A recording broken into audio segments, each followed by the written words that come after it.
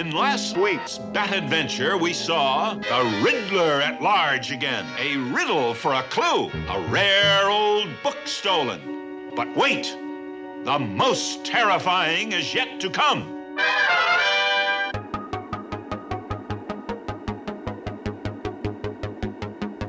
Well, hello, everyone, and welcome to Bible Geeks Weekly Podcast. This is episode 169.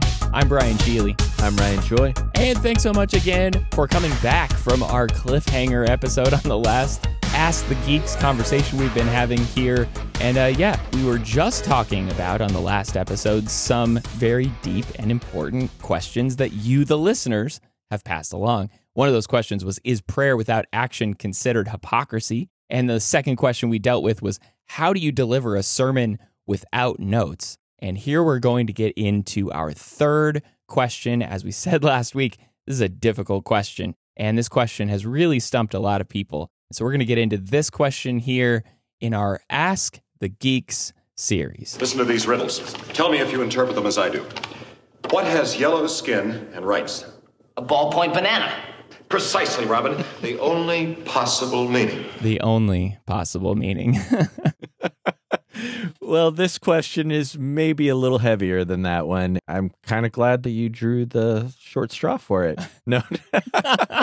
No, I'm interested to hear your thoughts on this. It's a really important subject. What do we need to understand from the Bible about divorce and remarriage? So again, this is one of our listeners' questions. Brian, what does Scripture tell us about this subject? As we do on all these episodes, we like to start with something that Jesus said. And it is fitting, I guess, that we are going to go to something that Jesus said in Matthew chapter 19 as a way to kick this thing off. But I think passages like Matthew 19 really have a lot of the answers to these questions. Help us to see what marriage is all about and why it's so important and how to deal with these issues about divorce and remarriage. You can totally get why people ask these questions because there's a lot of false teaching on these things. There's a lot of twisting of the scriptures that happens around these discussions. So I think when you go to passages like Matthew 19, though, you get a really solid handle on what Jesus had to say about this and God's original intention for marriage, as he talks about there in answering this question about divorce and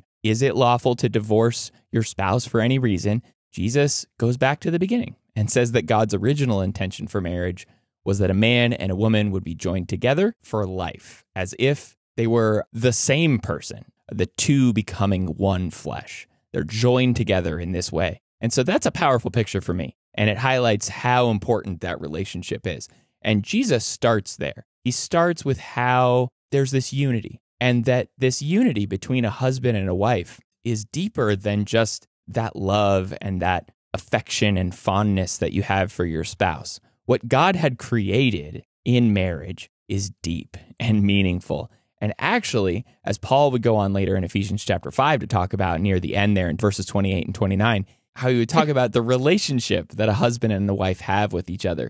And he says that in the same way, husbands should love their wives as their own bodies. He who loves his wife loves himself. So this kind of dovetails into what Jesus was saying there in Matthew 19. But then he says, for no one ever hated his own flesh, but nourishes it and cherishes it, just as Christ does the church. And then he sort of unveils the mystery there in Ephesians chapter 5, that what he's really talking about is Christ and the church. This relationship between a husband and a wife really parallels. It's a type of Jesus with his church. And so we can see the kind of unity and bond that should be there, that should exist. But I guess the question really wasn't about marriage, was it? The question was about divorce and remarriage. But you can't understand divorce without understanding marriage. So I 100% agree. To start there. And that's where Jesus starts. So, okay, we've started with marriage and the importance of marriage. And then he goes on in verse 9 to get to the meat of it. And he says that divorce is only allowed when your partner is guilty of sexual immorality. That's, again, a very challenging verse. It seems so simple. And honestly, I would contend that it really is simple, that this verse means what it says. And Jesus is very clear about this. He says, I say to you, whoever divorces his wife except for sexual immorality and marries another commits adultery. And so that's very clear. Jesus lays it out there. And so that's a point that we need to understand here, that divorce is really only allowed when this sexual immorality has occurred. But then we start to see how the innocent spouse is free to remarry after this. How the spouse who has not been sexually immoral is free to remarry, but the one who has been sexually immoral, that spouse cannot remarry without being guilty of adultery. And that's what Jesus is talking about here. I say to you, whoever divorces his wife except for sexual immorality and marries another commits adultery. This one who has gone off to be sexually immoral is not allowed to remarry without committing adultery in that case. So what if somebody gets divorced for another reason? Again, you're going to find all these what ifs and all these scenarios. And Matthew chapter 5 actually is where Jesus deals with this question. What if a couple gets divorced for a reason that has nothing to do with sexual immorality? What happens then? And so Jesus covers this, and he says that these two divorced people, when they remarry, if they haven't divorced for the reason of sexual immorality, if that wasn't a factor, they're adulterers. That's what he says there. If they remarry after they've divorced, then they commit adultery, as he talks about there in Matthew 5, verses 31 to 32. That includes even their new spouses that he talks about there. If they marry someone else, then that person who marries them is now guilty of adultery. So because there's only one reason for divorce, it's a big decision. And if you have to ask yourself, what do we need to understand from the Bible about divorce and remarriage? I think that what Jesus is saying here in Matthew 19, verse 10,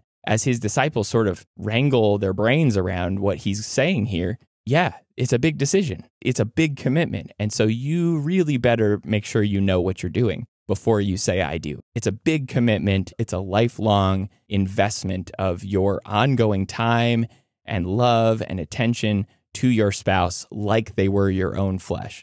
And so totally get that marriage is a sensitive issue and that divorce and remarriage are a sensitive issue for so many people. And it's because of that real deep emotional attachment and these family relationships that people so often are going to try to twist and contort the Bible into saying what would agree with their own situation. And I've seen this so many times, and it really is hard for some people to just trust what the Bible says. And when we simply go back to what he says here in Matthew 19 and Matthew 5 and plenty of other passages, it's really simple. But again, it's really difficult sometimes to settle in on what Jesus says and take that seriously. Yeah, it is such a subject that comes up so often. I feel like I've had more conversations, more studies, more deliberating and working through difficult scenarios that are real, not like imaginary hypotheticals, with people just trying to work through it and study through.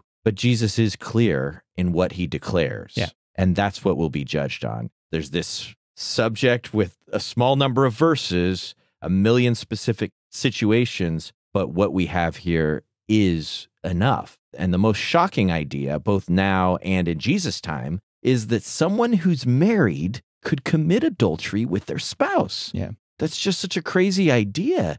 And in Jesus' time, in Jewish circles that he's speaking to, this was a challenging idea. There were two different rabbis that were really popular, and one of them taught this, but it was a pretty shocking idea.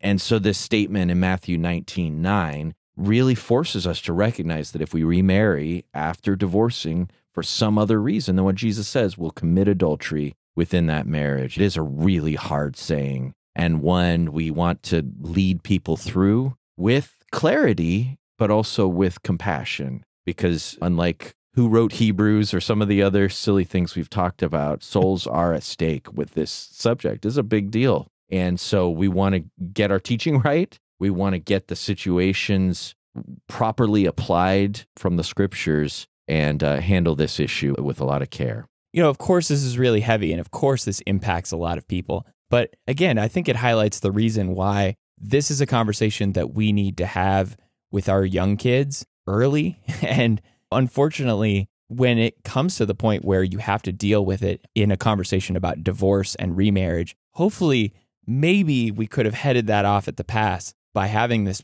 serious conversation about marriage in the beginning and how beautiful it is, how wonderful it is, how serious it is, really helping shape people into looking for the right kind of spouse who will take this as seriously as they do.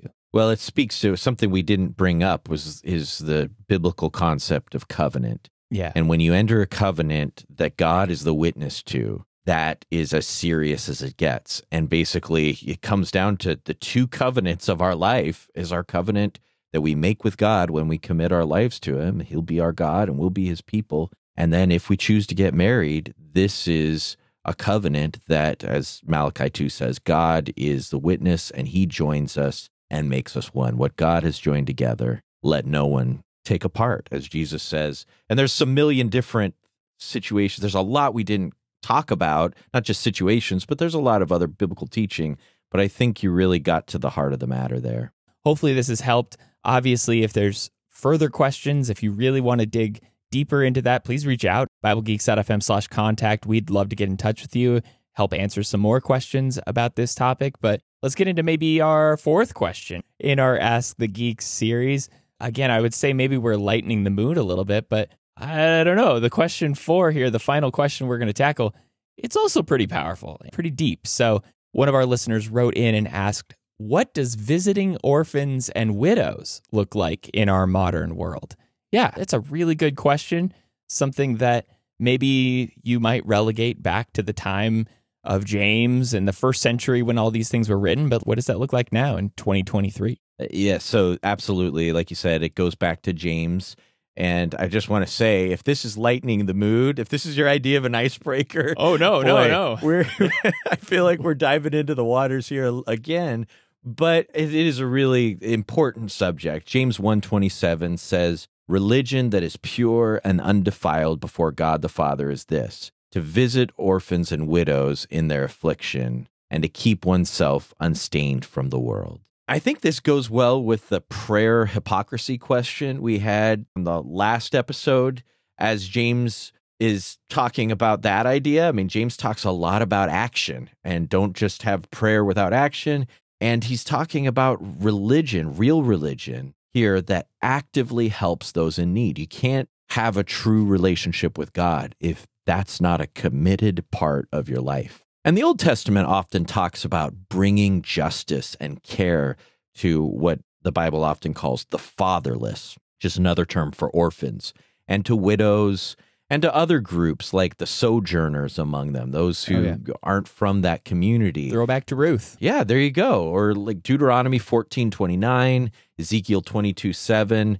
We recently had a podcast where we referenced Isaiah 1 and what Jesus says about, come, though your sins are as scarlet, that will be as white as snow. And he challenges them there to plead the case of the widow and to bring justice to the fatherless. These were the most vulnerable people in their community, even more than now, where, at least now there's some social programs to give some protection and support. But then there was nothing. Yeah. There was just people looking out for someone they had no relationship with just because God said to do it. And that's what we're still meant to do. Jesus summed up the law and the prophets in that famous sermon that you're talking about earlier in the Sermon on the Mount. He gave us the golden rule in Matthew 7:12. So what would I want someone to do for me if I was a child without parents? If I was a widow with no real means of support coming in? If I was somebody, with no safety net, no help, and just trying to survive in a situation that seems hopeless and helpless? And the encouraging truth on all of this is that Christians have impacted the world with this very kind of thinking, the kind of thinking we find in the Old Testament, the kind of thinking that Jesus challenges us to have and that James challenges us to have. Here's an example, a really disturbing example. It was common and accepted in ancient Rome to throw babies away, just throw them out into the trash heaps that they would have. And there are stories of Christians in the early church climbing through those burning trash heaps to find those babies and take them in. And orphans still need taken in today. And I know a lot of families, a lot of families who have made this a central part of their lives. And it's something I think I have a pretty good sense that you have probably thought about it. You've probably talked to Sherilyn about it. Mm-hmm. I know we've thought carefully about it. You find yourself in these conversations about, as we try to figure out how to best serve God right now, this is something that we have to keep looking at different stages in our lives. But I don't want to paint it as if adopting or taking in foster children is the only way a Christian can have pure and undefiled religion. Right. We don't want to put all of the work in that basket. We might support those who are doing this work. We know that the decisions they've made takes a lot of resources. We could lend a hand with groups that are doing this kind of work. Sacred Selections is one that I know we've, a lot of people in the church here, the church there have had some connection with. There are also kids who may have parents, but live their lives basically spiritually, emotionally, directionally on their own and need someone to take an interest and invest in them. I mean, let's not zero in on orphans and have us too narrow of a definition of it. And then there's our kids. And something somebody brought up to me a while back is one thing you can do that's just a almost obvious responsibility of caring for your own kids is putting together a plan so that if you passed away, your kids aren't just out there with no plan for where they're going to go and who is going to care for them, that there's something put together that you have thought about that and tried to put them in a good situation. I love that you highlight all those resources too, just from the standpoint that there are so many ways to get involved. And of course, not only with a lot of the organizations that do these kinds of things, or even the support of people who are actively involved in these organizations or in adoptions or whatever, but opening up the picture and opening up the view and the lens to see that there are other young people around us who may just be in need of sort of a compass. It is. And I think that if we can learn to have the kind of heart that Jesus had, Jesus looks around at the world and he's just moved by compassion, sometimes moved to do a miracle because that's what he was there to do. Sometimes he was moved to teach or to pray. There's a moment that I brought up in the last episode where he tells the disciples to pray for workers, and it comes from him looking at the crowds and seeing them,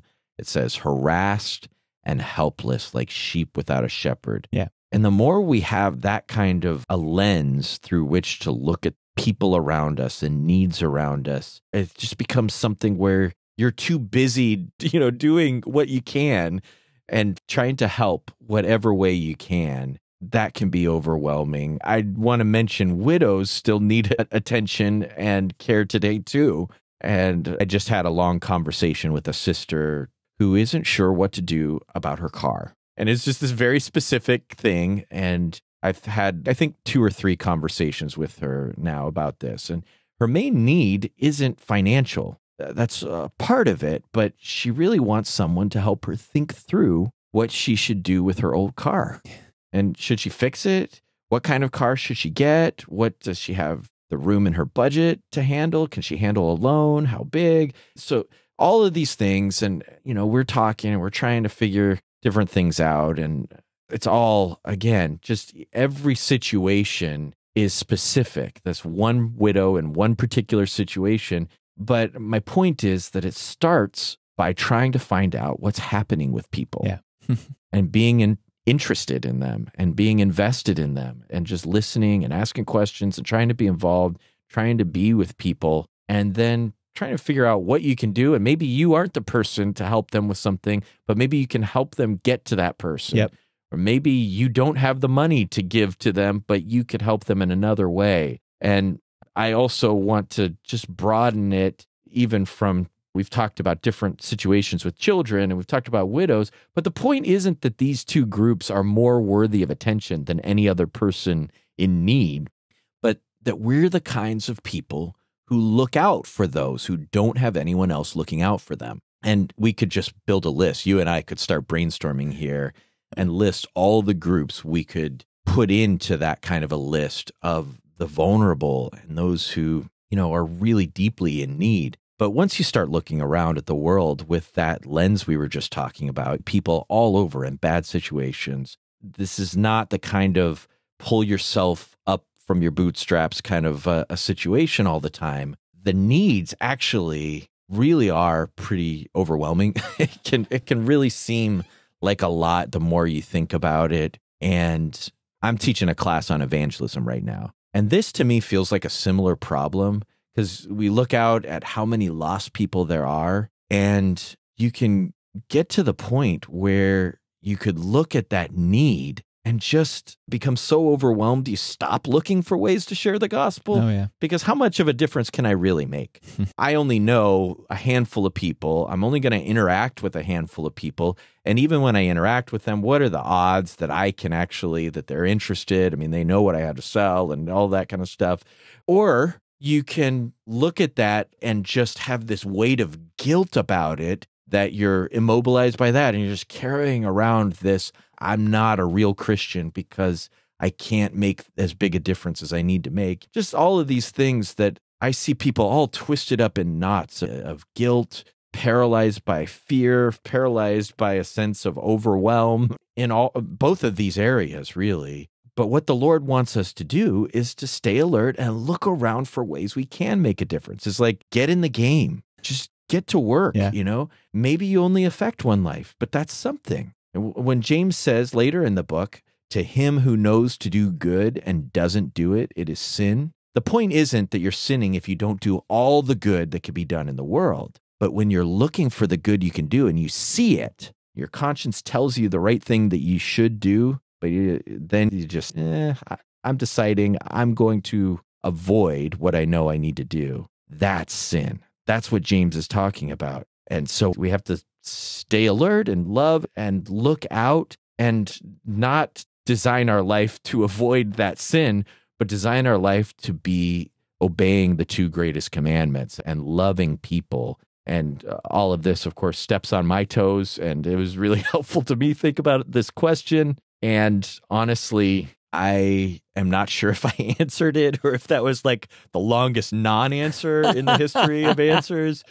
But that I was really trying to be direct and step into what I see in that passage and in applying it today. It also might be worth inviting our listeners to suggest other specific ways that they see to visit widows and orphans. We all have a little bit different lens, like I said, that we can see some needs that maybe someone else is missing. And so I would love to get that feedback. But what else do you see here? I totally agree. Just stepping back, I think you did answer the question very well, honestly, because there are so many ways. We can be paralyzed by fear that we're not doing enough, or we can be paralyzed by guilt that we're not doing enough, or we can be so afraid to get involved because we're not sure what's going to happen. But there are ways that we can help, and there are ways that we can look out for people who are in need. And I think that's the whole point here. It's living with other people in mind. That is the epitome of what Jesus is teaching us throughout his life as he wraps a towel around his waist and begins washing people's feet. That is the mindset he wants us to have. Equip yourself with that same mindset that you get down on your knees and you serve people. And who is it that needs my service? Maybe it's not a widow. Maybe I don't know a widow. I can't say that. A widow is living in my house. So this really hits home for me. So even this whole conversation is directly related to what I'm going through right now. But who is it around me that I can give my time and my energy or attention to? Who can I help? Who can I support? Who can I serve? And kind of like those Old Testament farmers, what corners of the field can I leave for other people? And so making time, setting things aside so that I can be ready to serve other people. But like you said, please, if you have resources, if you have information, if you'd like to share some more about this topic with the rest of the group and we could pass it along, then please reach out to us and let us know maybe if there's other ways that we can be of service today in the lives of people that are in need. Yeah, we would love to have you reach out to us and share your thoughts on this question and all of these questions. But that also leads into our final question, a reach out discussion question here. Reach out and touch someone. So here's our question for today. Brian, what's a question you've wrestled with in the last year or so? All right, you're getting to the meat of it. We don't just get to be the question answerers. We have to be the question askers sometimes. I mean, if the episode hasn't been heavy enough talking about divorce and remarriage and widows and orphans, now let's talk about something that we've struggled with. I don't know. I was thinking about, in answering this question, going back to our Training Wheels series last year and how parenting has definitely been on my mind. And when you've got a tween in the house, it's like, whoa, we're really trying to deal with all the changes and everything that's going on. And with all that foundation, I think that we laid really well with the Training Wheels series, though. I've been thinking a lot about how much freedom we give our daughter and how much control and monitoring we do over what she does. And it's not really like a Bible question, but it is an important one for us and something we've been wrestling with for the last year. So trying to figure out, now that she's getting older, now that we're trying to give her privacy, trying to give her space, but also at the same time, like, we need her to know that we're watching and this is our house, to feel safe, comforted by that fact, but also to know that, we're not going to just turn a blind eye to things. And if it were up to my wife, I know that she would totally lock Ashlyn away in a tower like Rapunzel to keep her innocent and pure and disconnected from the world. Like, there's so much stuff going on in the world today, especially with kids. And she's an educator. She sees these things all the time. And she just wants to keep Ashlyn locked away. And obviously that's one extreme, but we totally can't go the other direction where we just let her loose and free.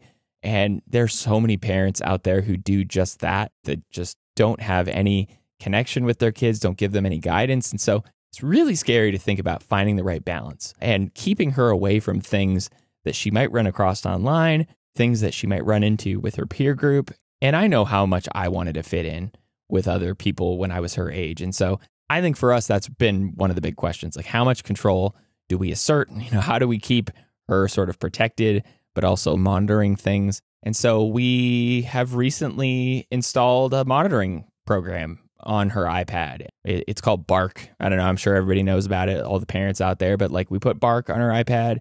We've done a whole bunch of things in terms of limiting her screen time and giving rules on her devices and things. But as cautious as we were to go into that conversation, we really didn't want her to feel like we were taking away her freedoms and things. But we also were really impressed, I think, with the fact that she was willing and open to that. And she saw it as oh, no big deal. It's not a big problem for us to be monitoring on things. And there have been questions that have come up, things that have popped up in response to some things that have happened on this service. And we've brought it up in conversation. Here, what is this? What is this message about? Who are you talking to in this way? And, it's just always these conversations that so far we've had have been seeming to be really positive. And I know obviously she's not into the super teens yet, so just wait for it. Hold on, I'm sure. But, I've been really impressed that she's been okay with us spying on her, for lack of a better word. I don't know. That's the question I've been wrestling with. I don't know. What about you? That's a good one. Definitely something that's always front of mind for us too. And I appreciate you sharing what you've been thinking about with us. I have been wrestling with something that you lightly touched on, I think, in the answer to our last episode. And that's this idea of God wanting us to partner with him by praying for things that are already his will. And this is a different kind of wrestling. I mean, I've just been thinking about it a lot lately, and I've thought about it several, I go through periods where I think about this a lot. Every time I get into thinking about prayer, I end up face to face with this question. And why does he want that? Why not just do what he wants to do? Why do I need to be part of this? And of course, it definitely changes me when I'm a part of it, and that's part of the answer. But the testimony of Scripture is that it also changes things outside of myself when I pray like that. And God wants me to have this responsibility of unleashing his power into the world by praying this stuff. And there's no silver bullet answer to this that I've found in any of the times I've wrestled with it. But every time I do, my prayer life grows. And I find it a really enriching thought process to just go back and connects with so much of what God says and does in Scripture. I mean, going all the way back to the garden, and why are people tending to the garden? Why does somebody need to tend to the garden? This is God's sacred temple garden where he's walking around and dwelling, but he always has been partnering. He made us in that beginning to be his representative, his image bearer, to have dominion. And I guess prayer, I think, in that kind of partnering goes with partnering with him in evangelism and in caring for widows and orphans and in all the things we're talking about.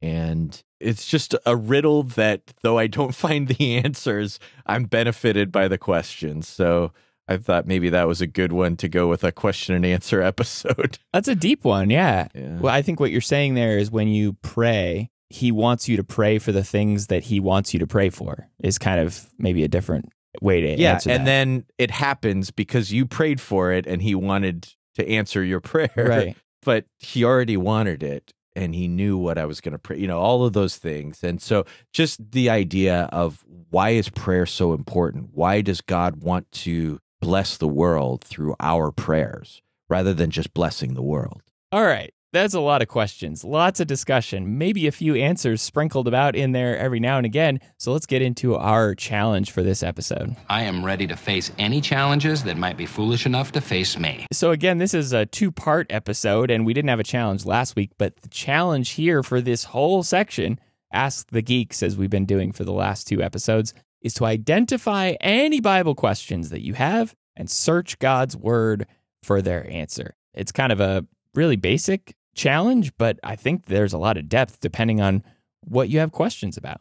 Yeah, there's different kinds of questions too, right? I mean, it's like the Hebrews question and that the we belly talked buttons. about or whatever. Don't forget and the belly buttons and all that.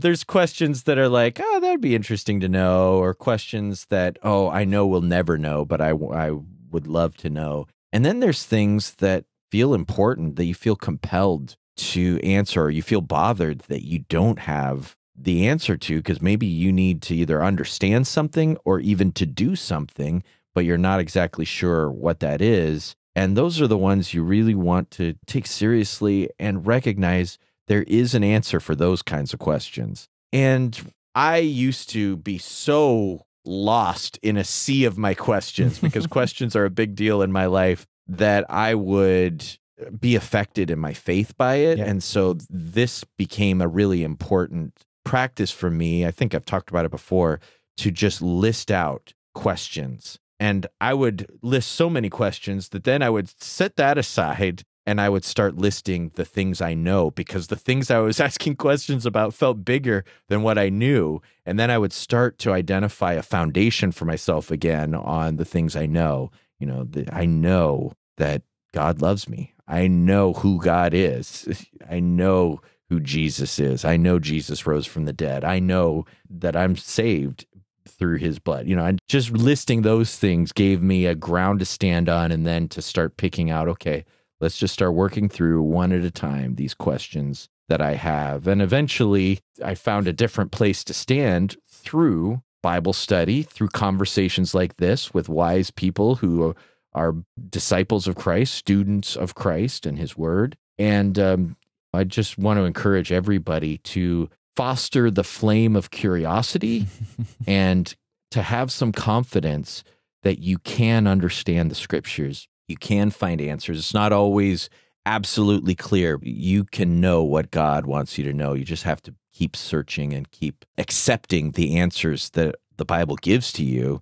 Going back to challenging ideas like the marriage divorce issue, accept the answers that the Bible gives, even if it doesn't fit your preconceived ideas or what you want it to say. Eventually, if you settle into that, you'll find peace and blessing in these answers. Yeah, and going back to where we started this thing out last episode in 2 Timothy 3, verses 14 to 17, the man of God is going to be complete, equipped for every good work. Everything that you need to know, everything that you need to have in order to live a fulfilling life and a fruitful and effective life, that's going to be there for you. You'll find it when you dig in.